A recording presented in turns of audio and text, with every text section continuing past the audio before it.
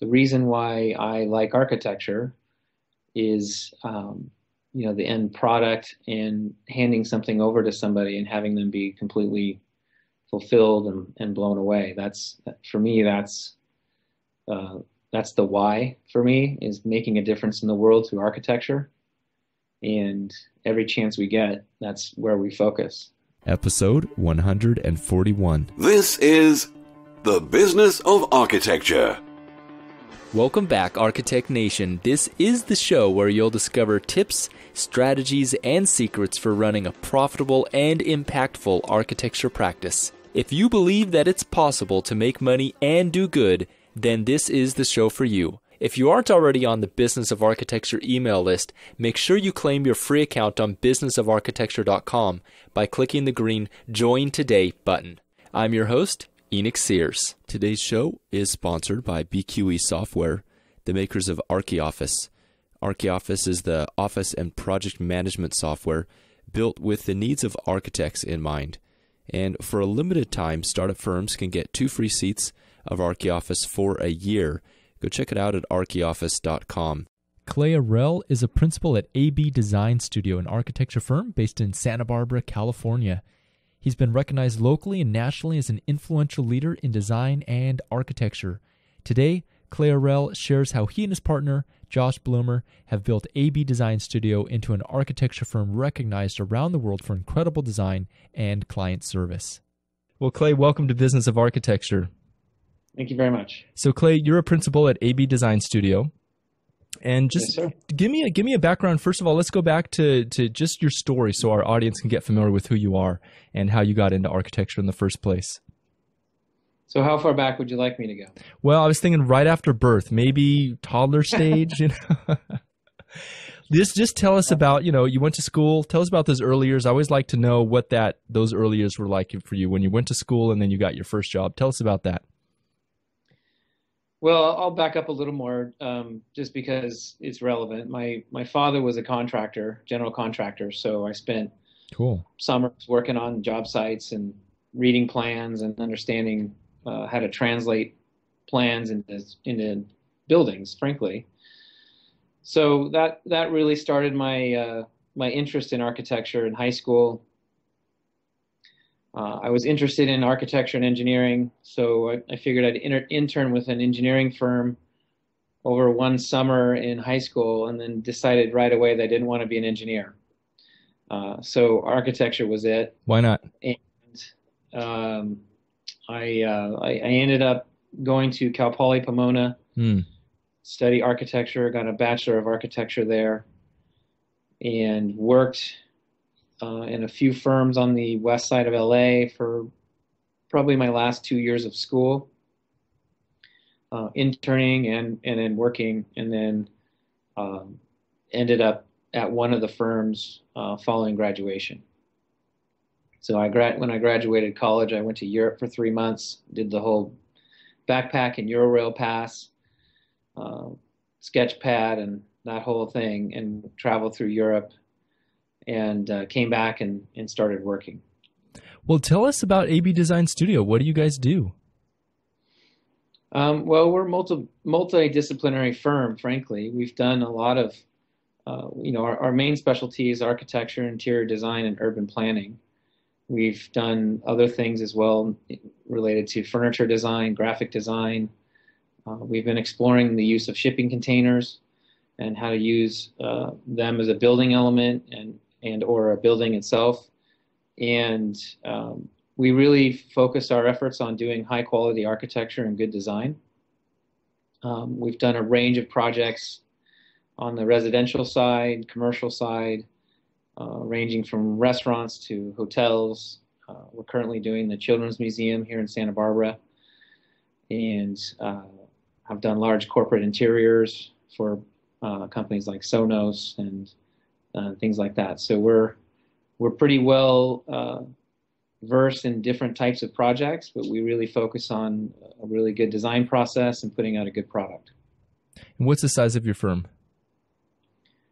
Currently, we have an office headquarters here in Santa Barbara, California, and we have an office down in Los Angeles. Between the two offices, we're about 21 people. Okay. what was the impetus for AB Design Studio? Tell me about how you were obviously working for someone else, and then there came a point where now you're a principal at AB Design Studio. How'd that happen? Well, I worked for several firms. I moved around a little bit just to get my experience level up and have the chance to work on different types of projects. And I worked for a few years with a good friend of mine at a firm here in Santa Barbara. And I decided in 2003 that I wanted to move out and go out on my own, mostly because I always really wanted to do it. And I always wanted to be my own boss, have my own clients. And at that time of my life, what was really critical for me was the ability to have control over my schedule, if you will. And I did that for about 2 years. Had my own company. I was running it with just myself and eventually a couple interns. And then I started getting busier, and my friend that I was working with at the prior firm and I started talking and decided that we would partner up, and that's when we created AB Design Studio. That was in July of 2005. So as firms go, your firm is rather young. I mean, what is it? It's 2015 now. You guys have been in business for, I guess it would be considered mid lifespan. You guys have been in business for 10 years. Yeah, we celebrated 10 years July of this year. And you have, if I don't say so, an impressive array of projects during those 10 years. Well, I appreciate the compliment. We definitely have, we rode the economy of 2005, 6, and 7 up as it was really rocking and rolling. And then we also rode it down in the recession. And then in 2010, really began rebuilding and restructuring our company and have been really growing ever since. Yep. Tell me about those early days of starting the firm. What were the challenges that you faced? Well, when we started our firm in 2005, we were, I guess you could say, the new kids on the block. We were young and, we had a lot of energy, and we just kept marketing and marketing and marketing. And for us, it was about making connections with people, doing really great projects, really bringing a high level of service and design to each project, and really working hard to exceed our clients' expectations. Those are some of the tenets that we were really working with. And as we began to grow and hire people, and I'm gonna interrupt you just for a second. You said marketing. Clay, give me some examples. What were you doing to market your firm in those early days? Well, we didn't have a portfolio much to speak of, so really it was, it was based on people we knew, connections we made. We spent a lot of time with real estate brokers, commercial brokers, residential side. We spent a lot of time with general contractors, really just getting out there, making sure people knew who we were, if they didn't already know us, and what we were doing and why we were doing it. So are we talking cold calls in the office, or these are warm contacts that you already knew, taking them out to lunch? So let me know, what did that network building look like? A little bit of both. Definitely people that we knew that we had either built projects with in the past, or we had real estate agents that we knew. We would take them to lunch, sit down with them, show them what we're up to, talk about the firm, talk about what our goals are, see how we could assist them and be of service to them in any way.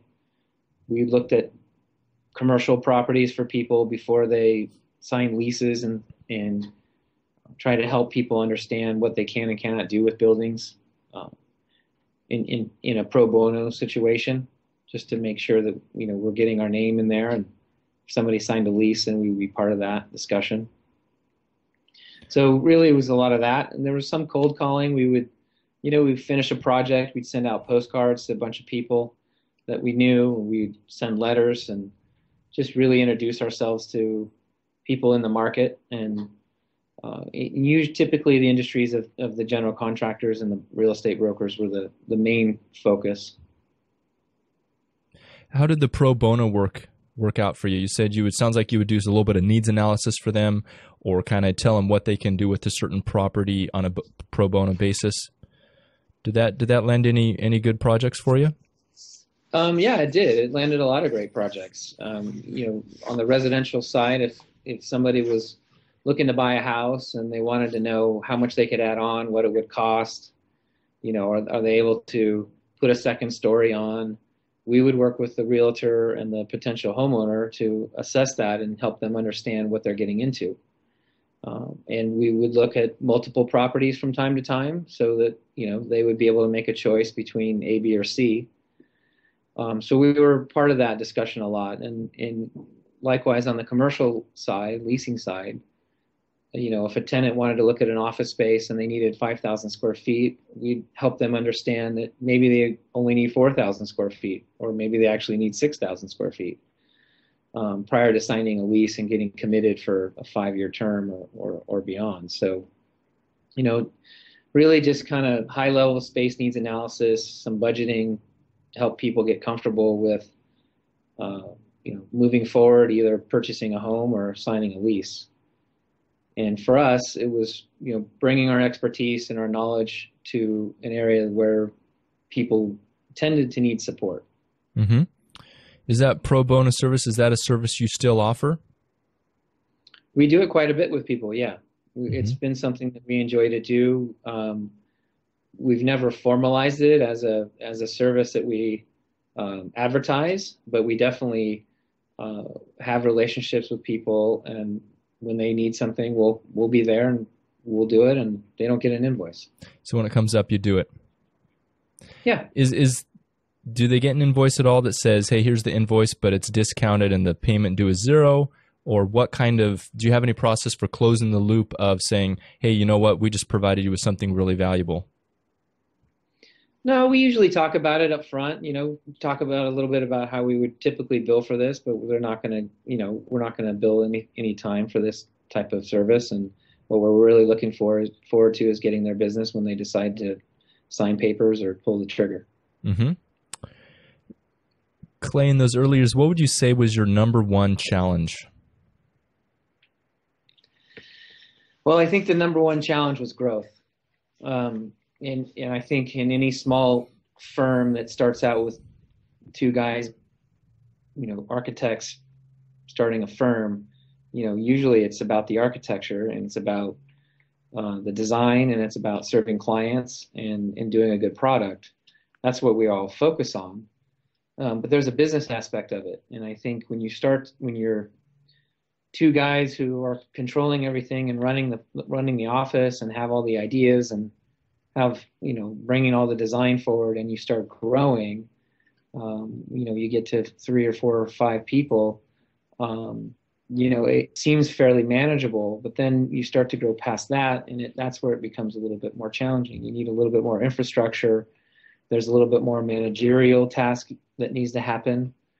I noticed when we were growing from 4 people total to 9 people total, the challenging part was, who does what and who's accountable for what part of the project, and how do we manage it all the way through the process so that the schedule and the scope and the budget are all in sync. And that was really the hardest part, in that was the hardest learning curve, I think, for us in the very beginning stages of our company. And how did you overcome that? I don't know if you ever really overcome it. I think it's always, it's always there a little bit. But my partner and I have done a lot of work with business coaches, a lot of work with seminars, and we do a lot of research around that so that we can understand that there's other ways to do it. Involved with business groups that, where companies have grown from 20 to 50 to 100, and use them as resources to understand how we might grow in that, have that kind of expansion. So, really it's a lot of researching, understanding, listening, and getting coaching from people who have either done it or understand how to do it. Mm-hmm. How did you connect with these groups and coaches that helped you out? Well, currently my business partner and I are involved with Vistage, which is a national kind of a business owners group. And we got connected through some people we knew who were just asking around and wanted to know who, we were looking for something to get involved with, and then that Vistage kept coming up, so we sought it out and got involved. My partner and I have also done a lot of work with Landmark Education, which is a seminar company that puts on programs about how to deal with whatever you're dealing with in life, whether it be personal, business, spiritual, anything, frankly. We've done a lot of coursework and seminars inside of that world, which has been great. And inside of there, we met connections with people who have branched out from that company and really support businesses and corporations in their owners in a very direct and focused way. So we sought those types of avenues out, and it's been very successful for us. Mm-hmm. What would you say would be some of the top takeaways that have really helped you and your business partner out? Things that you've gained from Vistage or Landmark or any other resources? Oh, I think one of the number one takeaways for us, and it took us probably maybe 3 or 4 years into the business, maybe more, maybe it was around 2010. When my partner and I started, it was really about, we tended to do the same thing. We were both architects. We wanted to do, we're doing the design work, and we're doing the marketing, and we're doing the meetings, and we're running every aspect of the business in a very collaborative and 50-50 fashion. What we started to do, and we started to become aware of through coaching and whatnot, is that we really needed to divide and conquer. In other words, we decided we sat down at one point and went through a list of all the things that we're doing on a daily basis and divvied them up between the two of us and said, okay, well, I don't like doing that, but you really like doing it. So why don't you do that part and I'll do this part because you hate this part. So when we did that, we split it up. We split some of the major accountabilities up, like, office, managerial, accounting and financial and HR went to one person, marketing and business development went to another. But the one thing that we always came together on was design. So we made sure that we held on to a very collaborative studio environment, and that we would always sit down on projects together and put our heads together and design, because we truly believe then and do now that two heads are better than one when it comes to putting out a good product. And we promote that in our studio even today with 20 people. We're constantly getting people around the table or getting people on a pinup session so that we can get other ideas out on the table and work through a design problem that somebody could sit at their desk for 2 or 3 days struggling with. And we try to get those things done in a very quick fashion. So what do you like best about what you do on a day-to-day basis? Good question, because it moves around so much. But I think the reason why I like architecture is, the end product and handing something over to somebody and having them be completely fulfilled and blown away. For me, that's the why for me, is making a difference in the world through architecture. And every chance we get, that's where we focus. Mm-hmm. So, is that an everyday phenomenon? No, it's not an everyday phenomenon, but it's definitely something that I'm striving for every day and looking for in every project, whether it's a small, retail space or a large museum. We're constantly looking for is this going to make a difference? Mm-hmm. How do most of your projects come to you right now, currently, in terms of what channel? A large percentage is referral based and repeat clients. That's generally the largest percentage. We also get a lot of referrals from local brokers and real estate brokers. We still get a lot from there. We tend to get quite a bit of people either find us on the web or find us through other social media channels, or have just seen our work and sought us out. That happens from time to time. So we get it from a lot of different angles, but primarily it's referral based or repeat clients. Okay. Do you do any active marketing besides, I mean, you mentioned social media, you mentioned the website. Do you do any other sort of paid advertising or taking out ads in trade publications? Over the years, we've done various degrees of that. We've sponsored events. We've done some paid advertising. We've done advertorials, that kind of, here's a story about your company or a project that we're generally paying for. We've recently, as of, the past year, really taken a bigger look into social media, and we've recently hired a business development manager who is really taking on more social media, LinkedIn, and other aspects of that. We're working on a new website currently that should launch by the end of this year. So we're always actively doing that. We don't like to. We haven't found a lot of success in paid advertising, generally speaking. But a lot of we have done it in the past, but we tend to get out there more in with people, and I think that's where it's the personal contact, I think, that makes the biggest difference. Yep, absolutely. Well, so you and Josh have been partners now for 10 years, like you said, just recently. Congratulations on that milestone. Thank you. Tell me if you have any tips about what to look for in a partner. What are some things that you think are important to look for? Well, that's a good question. I think many people had said to us in the early beginnings that it's really challenging, it's very difficult. And I think that rings true in many cases. What we've noticed, at least with Josh and myself, I think the key to our success is that we're friends. We've been best friends for, close to 17 years now. We really put each other and each other's families first. So it may sound a little cheesy, and it's not intended to, but we really make sure that the other person and the other person's family is taken care of, and then the business is just second. It's an avenue to support it, but it's not the primary thing. And when we focus on, if I'm not focused on myself and I'm focused on him, then it's not about me anymore, and it's really about a bigger conversation. And I think that's really been a key to our partnership, because there have been bumpy roads, and there have been frustrating times, and there have been upsets and challenges between us not usually on a partnership level, but let's say something's going sideways on a project and he has a viewpoint and I have a viewpoint.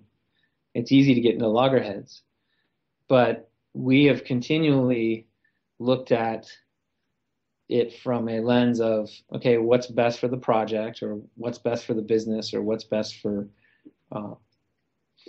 each other, and how do we get through this together? And I think that really stood out during 2008, 2009, when the economy was not that great and we were all feeling the pressure, and he and I stood together arm in arm and figured out how to get through it.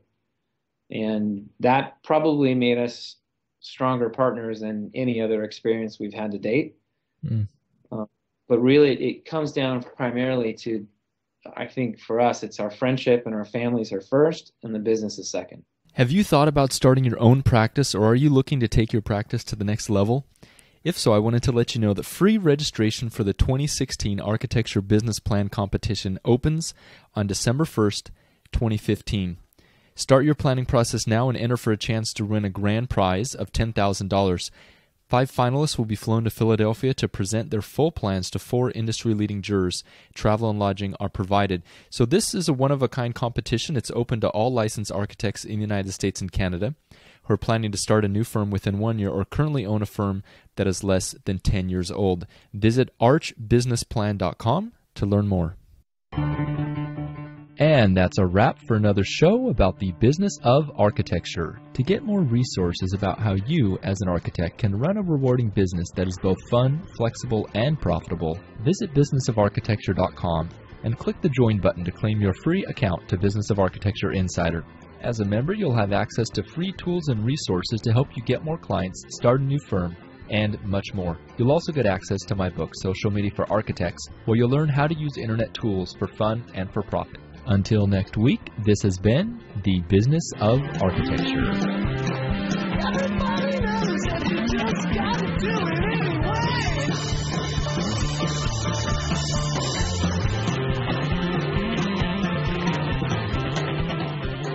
The views expressed on the show by my guests do not represent those of the host, and I make no representation, promise, guarantee, pledge, warranty, contract, bond, or commitment except to help you conquer the world. Bump music credit to Ben Folds 5, Do It Anyway.